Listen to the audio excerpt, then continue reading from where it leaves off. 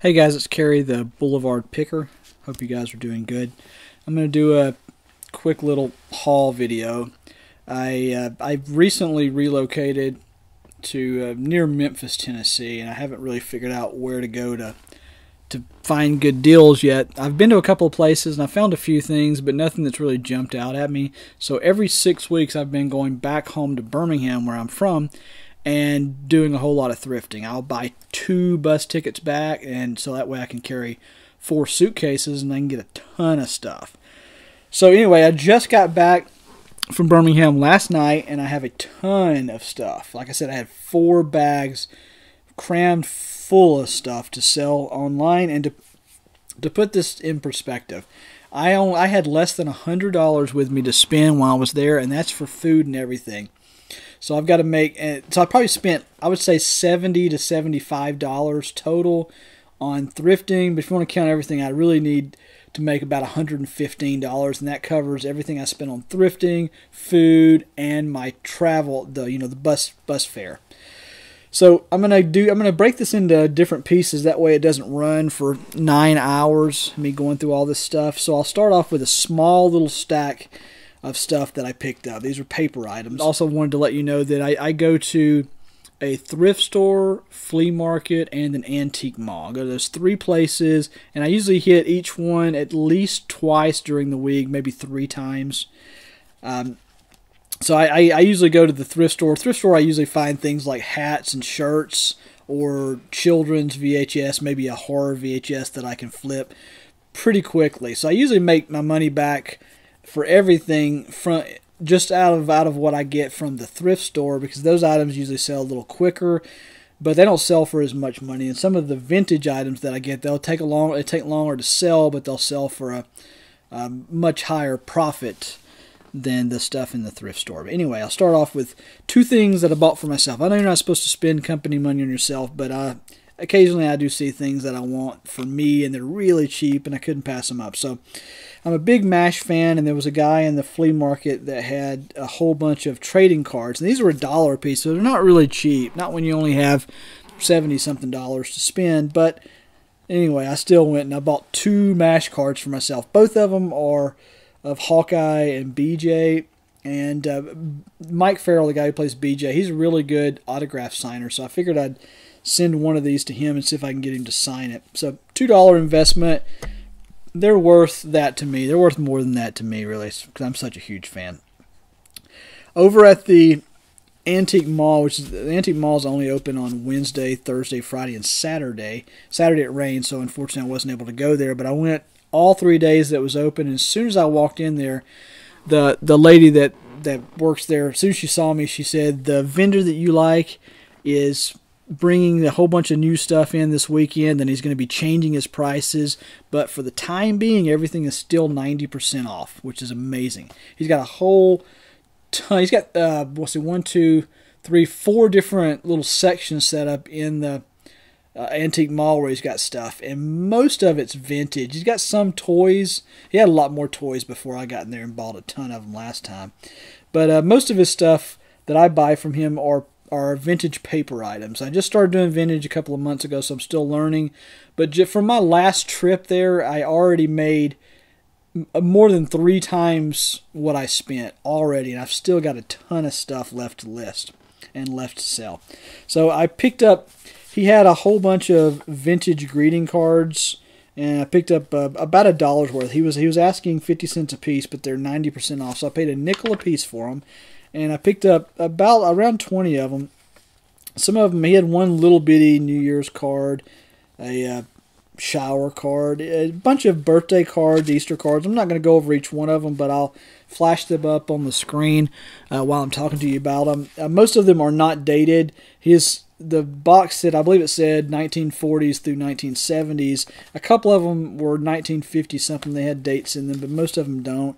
And some of them do have some nice little messages written in there.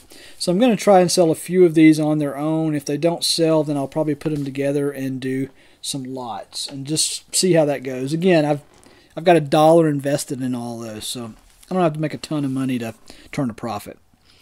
Then I picked up a Liberty National sewing kit. I have no idea how old this is, but it was 10 cents, and it just looked really cool. Maybe it could possibly be bicentennial. I'm not sure. I haven't opened it up yet. Picked up a Liberty National Life Insurance Company bandage kit. I also have no idea how old this is because it's still sealed. I haven't opened it, but it was 6 cents, so I just threw it in my basket. Every day that I was there, I brought home at least 2 bags full of stuff. There was one day that I went and I got a bag worth of stuff and then came back later and got a couple of more bags. So I got a ton of stuff there. Picked up a vintage business card. I don't know how old this is, but I'm guessing it was probably 80s. It's a Pizza Bug hot delivery card. Never heard of this place. But it cost me 3 cents, so I was willing to take a chance for, less than a nickel. Picked up a vintage bar stool tag from Costco. This cost me 10 whole cents. It's in decent shape. It does have a crease in the middle of it, but it's still nice looking. It's got some cool features. I don't know. It's just a cool looking little item, and it was worth a dime to me just to take a chance on it. I'm not sure who Dick Whittington is, but apparently he must be pretty popular. They got this cool little card of him. It's him sitting down looking at a cat. It's Dick Whittington and his cat. It's not cut exactly correctly. They cut it kind of at an angle, but on the back it says copyright 1908, so it was definitely worth investing a dime for me. I picked up a vintage handkerchief that is still on its card. It was manufactured by Old Hickory Manufacturing Company in Old Hickory, Tennessee. Not familiar with them, but it was cool because it's still on its card, so I picked it up. It was 10 whole cents. A lot of the stuff that I bought this time are items I've never sold before, so I have no idea if they're going to sell. I don't know if there's a market for these things, but when they're this cheap, it's hard for me to pass up. I'm willing to spend $70 or $75 just to try new stuff out. I don't have to, it's really easy to make that back. Last time I sold a hat for about $25, so that covered like a third of my expenses off that one item. So I should be able to do that again with some of the stuff I bought. So I picked up this old folded letter dated March 8th, 1906. It was 20 cents. I was willing to take a chance on it. Never sold an old letter before, but it's over 100 years old, so pretty cool. It'll look good in my collection if it doesn't sell. Then I picked up a 1943 Virginia Motor Vehicle Registration card. No idea if there's a market for these or not, but again, it was 20 cents, so how are you going to pass that up? When you're looking for new items to sell and somebody's selling stuff that cheap, why not just give it a chance? Worst that can happen is I lose 20 cents. I can deal with that. This same guy that I was buying a lot of the greeting cards and stuff like that, he also has a bin full of old photos. So I just went through and I was looking at a lot of them. He had one of the things he had was an old vintage negative of just a man in a tie. It's hard to really see. Hard to make a lot of detail out on it, but it was 10 cents. I was willing to take a chance for a dime on it. So I've never bought a negative before, but who knows? It could be worth something. I picked up a whole bunch of vintage pictures. Let's see here. I'm going to try and describe these the best I can. Hopefully it'll be easy for me to match these up when I'm going in to edit. This is a photograph of a woman sitting down with a little bitty tree behind her. There's a neighborhood behind her. You can see it's like a smoke stack or something behind her. This was it was $1. I paid 10 cents for it. It is not dated. And this next picture, this is a cool picture. It looked like there was an outhouse on the far left of this photo. Next to the girl, I should say, not far left. It's left of her when you're looking at it from my view anyway. They had 3 cool buildings on it, so I just picked it up. It was a dime. It was worth the investment. And somebody had said in one of the videos that if they see pictures with old-time cars in them, they'll buy them. So I went through and picked up every one I could find out of there. This picture is an older woman with 3 children, but there's a cool old-time car behind her, so I took a photo of that. Then there is an old man with two children. He's one of them he's holding, and there's an old car behind him. There's a dime as well. That same old man, this time he's with 4 children, and the same cool car behind him. Once again, this was 10 cents. Not sure exactly how old these are, but maybe, I don't know, maybe 40s, 30s maybe? I'm not sure. It's hard to say. I'm not great with this kind of stuff. Then here's one that's actually dated. It's a woman standing next to a Tan Bark Ridge sign.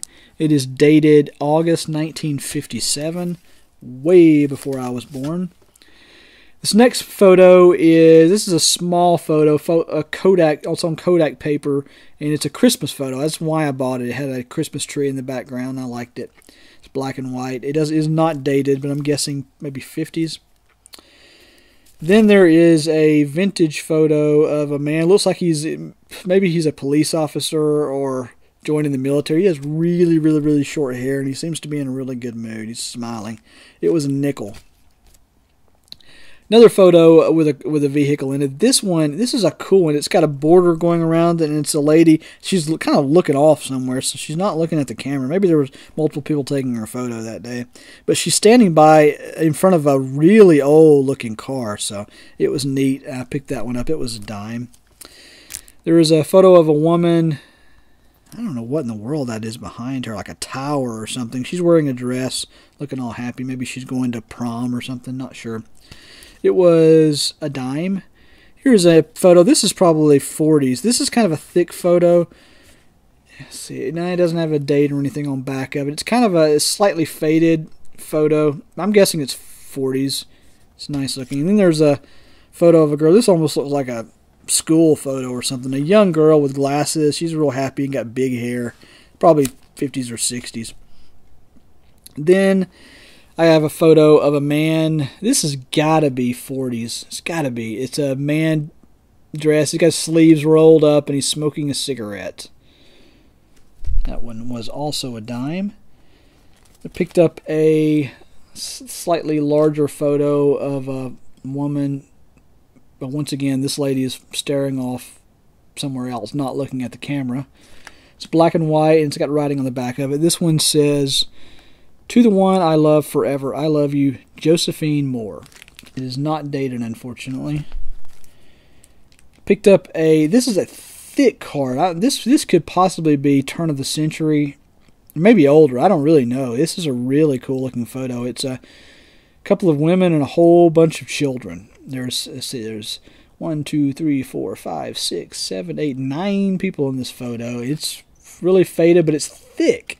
It's thick like a baseball card, but not quite as big as a baseball card. And then I got a vintage portrait of a man in a suit, and it says $6, so I paid 60 cents for it. Not sure how old it is, but it looks pretty darn old. Then there was also this next photo is another guy in a suit, and it's got a little paper frame going around, but the frame is not in great shape. The photo will come out pretty easily. But this didn't have a price on it, so I went over and I was still shopping, and I handed the lady my stuff to add up, and I said, "This doesn't have a price on it, so if you can find out how much it is." And she never said a word to me, and after I paid and all, I got home, it's in my basket, so it's in my bag, so cool. I don't know what she charged me for it, or if she just threw it in for free. She may have, but it was a really nice photo. It looks really, really old. And then from the flea market, I picked up a photo of these two older women, really faded photo that's been taped to this paper frame. These two older ladies. It's even got a little bit of a hole. It's like it's been maybe burned through there a little bit. But this was $2.25, but the vendor had everything for 75% off this one day. So I picked that up. That same vendor also had a big stack of postcards that I was going through, and I picked up these two. I don't know how to pronounce this. I'm going to give it a shot. Trossachs Hotel. It's Trossachs Hotel. 2 postcards, and the reason I bought these, on back of them it says this is a real photograph. So I'm assuming that these are real photo postcards, and I'm always on the lookout for that kind of stuff. Those can be worth a lot of money. One of them actually has some writing on it. It says, "Tea at 4 p.m. Tuesday, July 21st. Trio and Hotel, Grandview," and I can't read the last 2 words there. But those two are pretty cool. And back at the antique mall, the same vendor that has everything for 90% off, I was going through looking at some stuff, and I discovered he actually had some real photo postcards of his own. And I see these from time to time, but they're usually really, really expensive, so I usually pass them up. It's hard for me to spend $10, even if I'm going to be able to flip it for $20. At this point, I don't have enough money built up. My page is really small, so I can't really afford to lay out a ton of money for not a lot of items. But this guy had a stack of them. What is this? He had 5 of them. They were $2.50 a piece. That means I paid 25 cents a piece for them, so I bought them all. One of them is a woman smiling, and it is Genevieve Webb. I mean, I'm not sure if she did this herself or if she went to a company to have these done, but I've seen before where they had these little kits that you could buy where you could make your own postcards. So these could very well be one of a kind. I'm not saying that, but they could be.